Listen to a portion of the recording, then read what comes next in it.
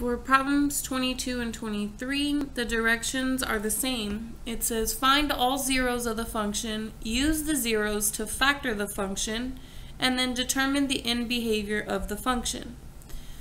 So in order for me to find all the zeros with no zeros given, I'm going to have to use what's called the possible rational zeros theorem, which means I'm going to take all the factors of the constant, which are 1 times 12, 2 times 6, and 3 times 4, over the factors of the leading coefficient, which are just 1 and 2.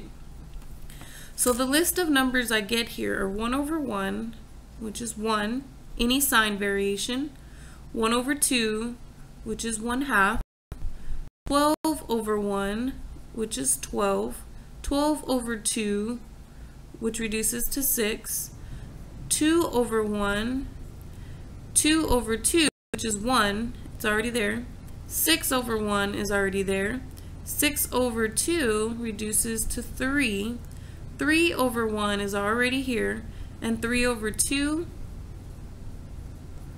then 4 over 1, and 4 over 2, which reduces to 2, and that's already on the list. So I have 1, 2, 3, 4, 5, 6, 7, 8 different numerical values, but because of the sign variations, we actually have 16 possibilities, which is a lot shorter list than an infinite number of possibilities, right? But there's still quite a bit. Now what we can do is we can use the remainder theorem that tells us that the remainder is equal to the function evaluated at a certain value. Okay, so instead of doing the synthetic division for every single one of these to find out if they're going to give us a factor or not, we can just use the remainder theorem. So I know that if the 0 creates an expression that does divide evenly into this, meaning that it will become a factor, only occurs if when I do the division I get a 0. So if I divide by the expression x minus k and I get a remainder 0, then that means that that value is a factor of the polynomial. So what I'm looking for is I'm looking for these numbers here that will give me 0, okay? And I don't want to sit here and do the synthetic division for every single one of them, right? It's going to take us a really long time. What I can do is use the programming capabilities of my calculator and just figure out what is f of 1, f of negative 1, f of 1/2, f of negative 1/2, f of 12, f of negative 12.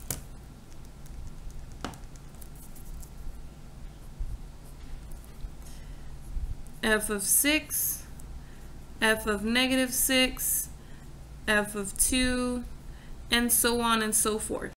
And I only need to continue this pattern until I get 1. I just need 1 that works, and then I can go from there. I'm going to write them all here, but I really only need 1 of them to work. This is a cubic, so as soon as I find 1 that works, I can go ahead and do the synthetic division, and then that'll help me determine the other 2.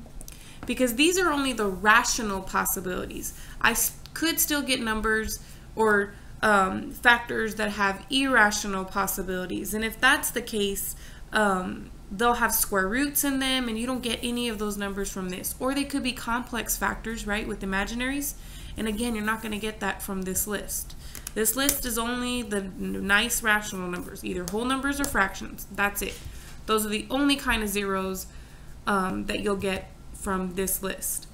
So let's go ahead and do the calculator function. So 2x to the third plus 3x squared minus 17x plus 12.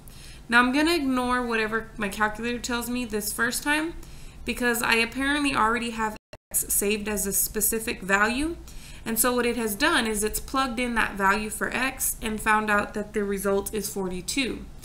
What I want to do is I want to start now plugging in these numbers. So I'm going to say 1 store x, and every calculator is different.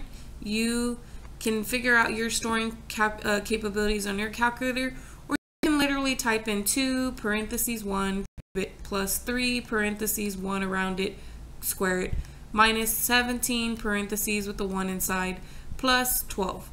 And it'll give you the same exact thing. And so I do get 0. So that is very nice because I don't have to keep going through all of these. If this was not 0, I would have to try -1, and then 1/2, and then -1/2, until I get the first one that gives me a 0. But since I got lucky, and the first one was a 0, we're going to go ahead and plug this in here. So 2, 3, -17, and 12. Bring down the first number, multiply, add, multiply, add, multiply, and add. And as expected, the remainder is the same as that value, right? According to the remainder theorem. But what it also tells me is that x minus 1 is a factor of the polynomial. The rest of the factors is 2x squared, positive 5x, and -12. Now, if you can factor this, fantastic. If you cannot factor it, there's always a way to find those solutions, and that's the quadratic formula. But this might be able to factor. 2 times -12 is -24, and I do have two factors that will subtract to give me 5. Those signs. So I can write 2x squared minus 3x plus 8x minus 12, and then factor by grouping. These have a 4 in common, so we end up with 2x minus 3 and x plus 4. So I have x minus 1 is one factor, and then 2x minus 3 is the other factor, and x plus 4 as the last factor. So the first problem wanted me to find all zeros of the function. Well, what happens when you set this function equal to 0? You get x equals to 1, you get x equals to 3, and then divide that by 2, and x equals to -4. So there are my 3 zeros, and then it wants me to use the zeros to factor the function. So the function will be written as x minus 1, 2x minus 3, and x plus 4. And then the last thing is to determine the end behavior. The end behavior can actually be evaluated from the original formula. The term with the highest degree is this one, and the coefficient in front is a positive, and it's an x to the odd exponent. So what does the end behavior of an x to the odd exponent look like, right? Well, a positive x to the even looks kind of like a square, but we have no idea what's going to happen in the middle. A negative x to the even looks like a downward parabola on the edges, but again, we don't know what's happening in the middle. It could be a bunch of waves, it could be some weird little squiggles, we don't know. All we know is that on the ends, it behaves like a negative downward parabola.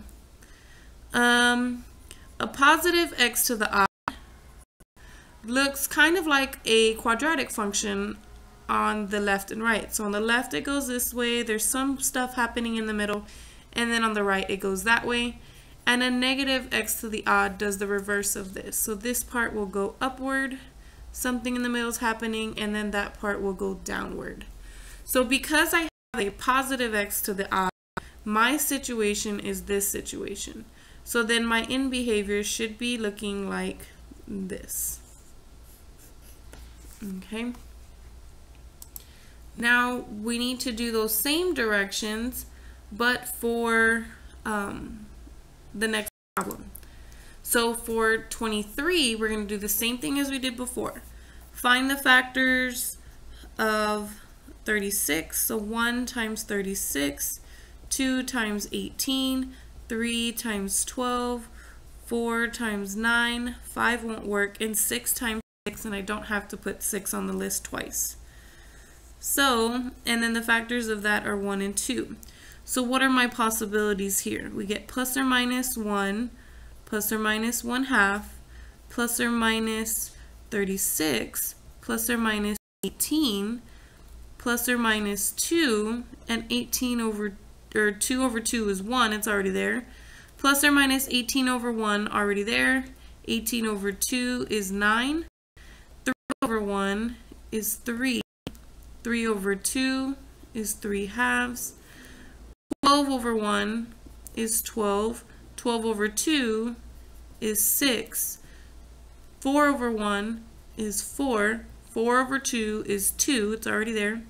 9 over 1 is 9. That's already there. 9 over 2.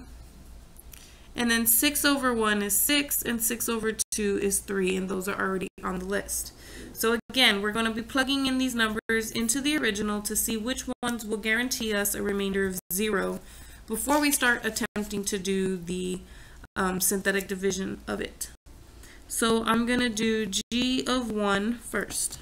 So now I've got a new function to program. Negative 2x to the 4th plus 7x to the 3rd minus 14x squared plus 63x plus 36.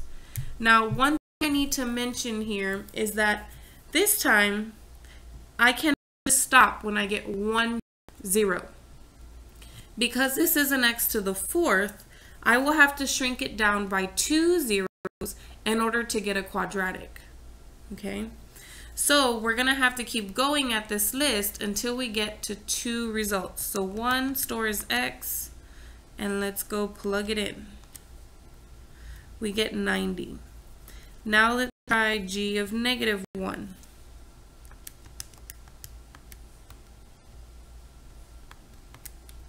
We get negative 50. Let's try g of 1/2.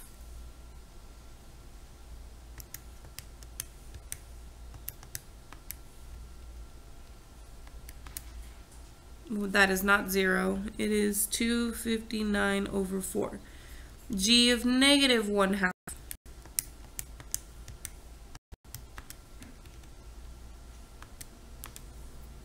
We get a 0. So we know we can use negative 1/2 in the synthetic division. But when I'm finished, I'm going to have to do synthetic division again. So I need to find another number here. So let's keep going. First, let's double check that negative 1/2 cannot be used twice. So actually, you can't check that until after you've done the synthetic division. So let's just keep going, and hopefully another answer will work. If we cannot come up with another one, this one was probably used twice. So the next number on my list is 36. So 36 store x. Nope, that's not it.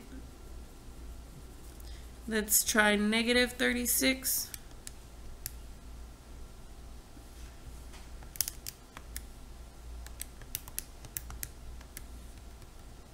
Plug it in. Ooh, that's a big number 2. Then let's try, so we're done with those. Let's try g of 18. So 18. Nope, that's not it. G of negative 18.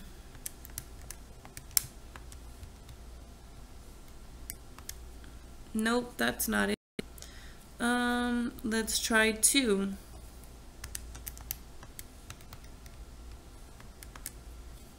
Nope, that's not it. Let's try negative 2. Nope, that's not it. Try 9.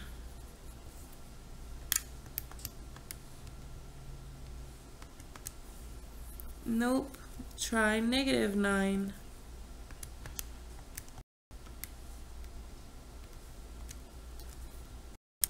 Nope. Let's try 3 now.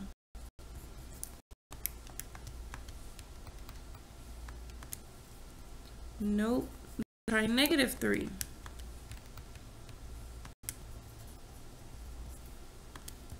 Nope. Let's try 3/2.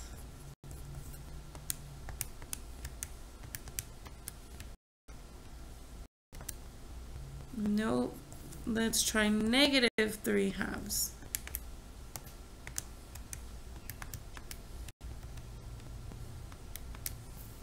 Nope. We're getting there. We're almost a little over halfway. Let's try 12. Nope. Let's try negative 12. And we won't know which ones work. We just have to keep trying. If you have a calculator, a graphing calculator, you may be able to guess a little bit better. But I do not have a calculator, graphing calculator. Oh, I don't know why I'm saying that. I don't know whether it equals 0 or not. I haven't tried it. But I don't have a graphing calculator. And some instructors don't allow you to use a graphing calculator. So I definitely want to try to do this without the graphing calculator. Okay, we're coming down to the last 4 chances. G of 4 and negative 4, and then G of 9 halves and G of negative 9 halves. Those are my last options. If these don't work, then my only guess is that that value is going to be used twice. Ah, we do get one that works. Okay, so we got originally that this one worked, and now we're getting that 4 works. So we know 4 is what's going to go here. So let's set up the numbers: negative 2, 7, negative 14, 63, and 36. So bring down the first number. That's a negative 2. Negative 2 times a half is a positive 1. Add those, we get 8. And negative half of 8 is negative 4, which gives me negative 18. When I take negative half of that, I get positive 9, which gives me 72. When I take a negative half of 72, I get negative 36. And there's that remainder of 0 that we were supposed to get for negative 1 half. This also means that x equals negative 1 half, or that 2x equals negative 1, or that 2x minus 1 was a factor equal to 0. So the factor for that guy is going to be 2x minus 1. Now let's see what we get when we do 4. So bring down the negative 2, multiply those together, we get negative 8, gives me 0. 4 times 0 is 0. When I combine those, I get negative 18. When I multiply those, I get negative 72. And again, I get that remainder of 0 that we anticipated. But what am I left with? This would give me a factor of x minus 4. However, over here, what do I have left? So what I have here for my function is 2x minus 1, x minus 4, and this is a c, this is a x, and this is the x squared. So I have negative 2x squared minus 18. I can factor out that negative 2 that those have in common, which would leave me with x squared plus 9. And I cannot factor x squared plus 9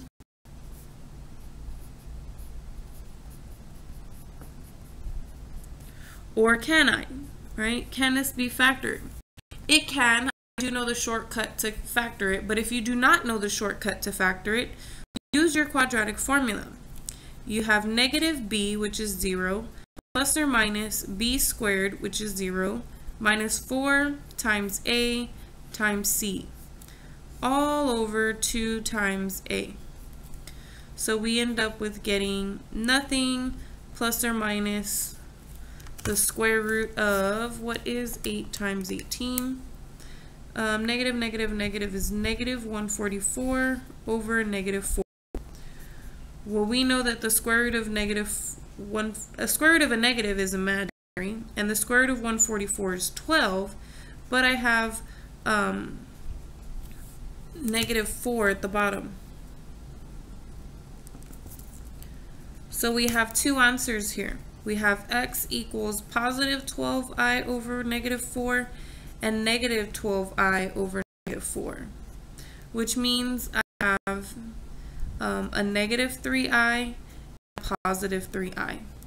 And so if these guys are the zeros, right, the zeros, then means x minus 3i is a factor for that one.